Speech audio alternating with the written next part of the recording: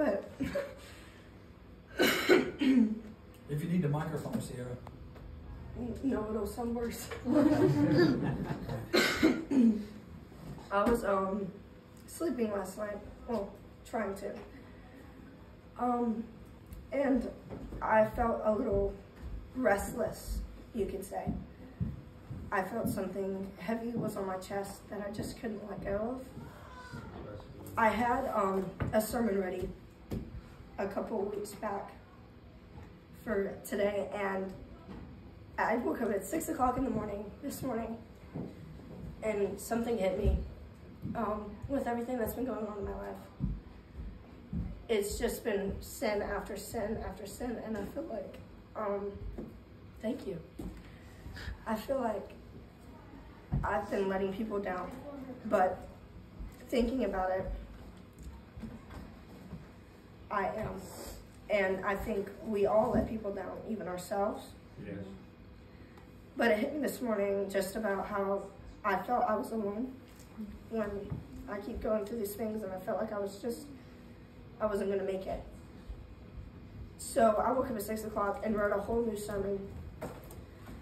And the first actual reading is in Romans 7:14 through 25, which Danica, can you read?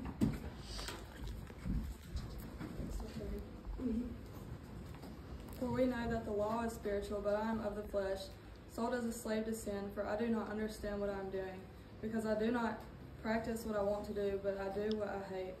Now if I do what I do not want to do, I agree with the law that is good. So now I am no longer the one doing it, but it is in sin living in me. For I know that nothing good lives in me, that is, in my flesh, for the desire to do what is good is with me, but there is no ability to do it. For I do not do the good that I want to do, but I practice the evil that I do not want to do. Now if I do what I do not want, I am no longer the one that does it, but it is the sin that lives in me. So I discover this law: when I want to do what is good, evil is present with me.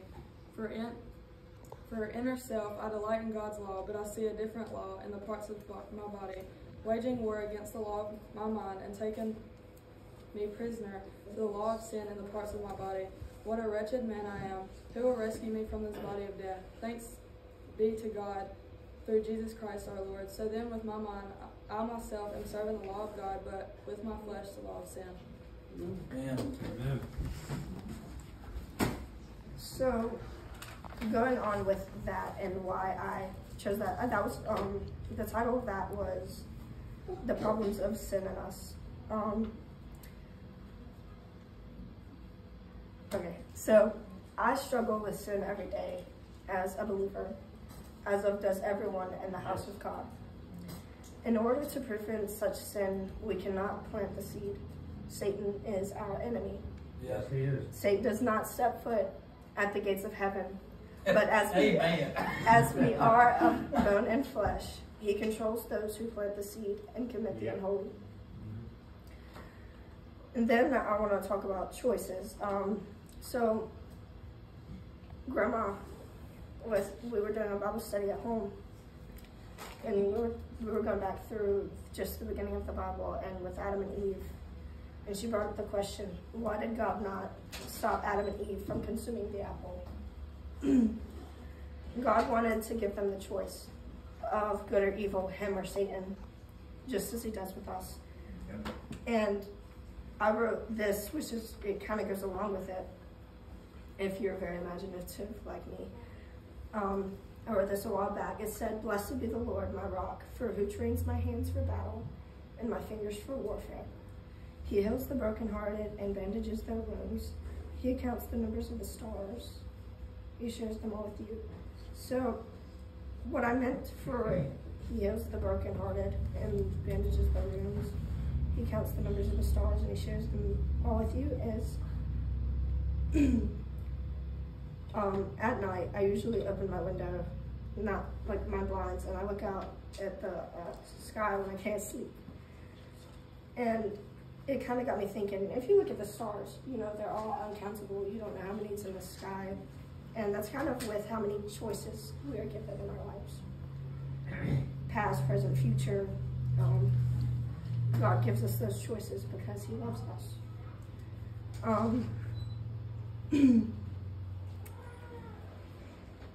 Those who follow in Christ are those who fiddle with the unrighteous. No matter how long or how strong our bond is with God, we still fall short of his glory. But if we try our best with our faith, then God will grant us peace that passes all understanding. Yeah. We will stand strong at the right hand of his throne as servants to him. But God is faithful. Amen. Yes, he is. Have you ever stumbled upon the thought of your faith having no worth? We forget that our faith is strong, and in times of trouble, there's a God who will never push us past our limit. Amen. Yeah. My God, our God, is faithful. Yeah. No matter how much you lose, you won't lose him. I forget this more than I should, and I'm sure everybody does. But as Christians, we still have our doubts. But God is faithful. Yeah. He stands faithful to us when no other does. That's the kind of God we serve. Thank you, Lord. Kind of going along with all that is just a lot been going on in my life, left and right. I kind of feel like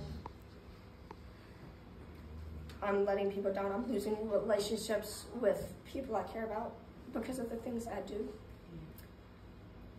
And it kind of got me thinking, if I can't stand or have a relationship with the people in my life, and I can't even keep a relationship with them, you know, how do I keep a relationship with God?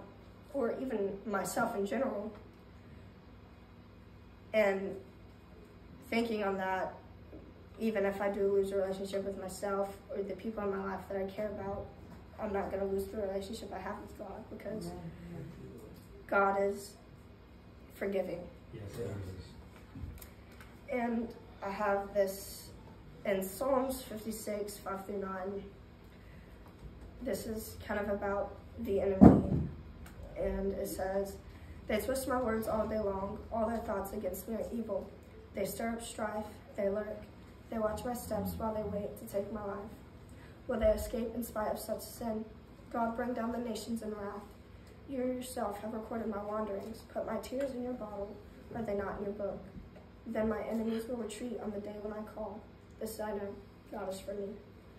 Yes, he is. I've been struggling with my faith. And I have things that I have to make right with people in my life. Things I regret doing, things I know I'll never forget. And just fighting with myself and telling myself these things, bad things, like I'm never gonna make it. There's no way for me. And that's a lie. That's right. Yeah, it is. That's right. That is Satan. Yes. Yes. But Satan has no power over you. That's right. He don't. Glory to God. God is the one to judge. Do not Yes. let people in your life judge you for who you are, for what you do. Do not let Satan condemn your soul. There's a lot to it, but God is our Father. He is our friend, our Savior, our Lord. And Satan is one thing, and that is nothing. That's right. That's right. And I believe now that I can do so much just as anybody else can. And I believe and everybody in here can do so much. And there are things in our lives that we do that we will never forget, or that we may forget, that other people in our lives will never forget. But once you ask for forgiveness, all God does is forget. And Yes. That's good. there's no need to worry for who you lose in your lifetime here.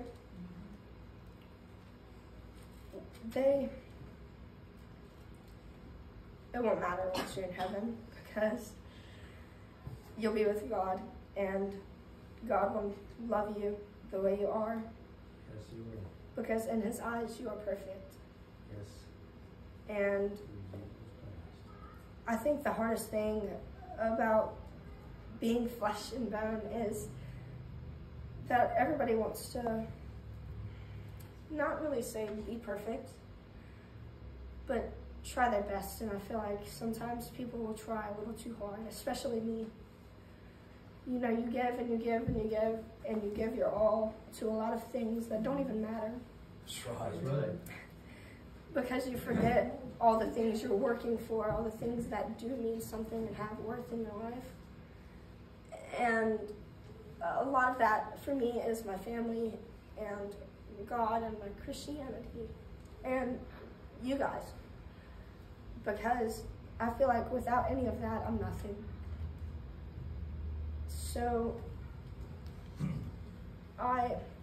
last night, going back to last night when I was trying to go to sleep, I was restless. You know, I felt something on my chest. I just couldn't get off, and it was the fact of the guilt I had felt for all the things I'd done, all the things I know I will do. But God gives me that choice to make it right, whether it takes a long time or a day or a week or a year. God gives me that choice just as he did Adam and Eve, just as he will you. And there are things in my life that have put me to where I am today. And I believe that I can work strong in God, and I can do my best because I've watched people in my life do it.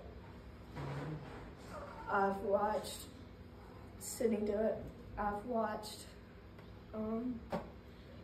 my grandma do it. I've watched a lot of people who have really tried their best, and it's kind of getting me to where I am today, you know? You see everybody that's doing great, and you see everybody that's just being themselves, but, you know, in a good way. And even when we are falling short of the glory of God, there's nothing we need to worry about. Because every day we sin, we commit things we will not follow through with. Bad things, good things. We make promises we will break. We say things we'll regret, do things we don't mean to do. And some sin comes unnoticed. That's why everybody says, ask for forgiveness morning, night, because everybody here may judge you, but the one true person who can judge you is once you step foot in heaven and God judges you for who you are. And I feel like thinking on that, it kind of scared me, if you want me to be honest. Because I was just thinking of all the things I've ever done in my life and all the things I regret doing. And just that, how powerful God is and how much he means to me, and just having him, you know, sit there and judge me. It's worrisome, but I believe we don't have to worry. Because I believe everybody in this room, everybody out of this room has a chance. That's right. And I pray to God that we all make it. Yes. Man. Yes. Man. In closing for this, I actually just want to say, thank you guys. Without all of you, probably wouldn't be doing any of this. Without Sydney, I probably wouldn't be doing any of this, because you guys in my life, it just makes me want to thrive, to do what I do, and I feel like it gives me hope, and I couldn't ask for anything more. Amen.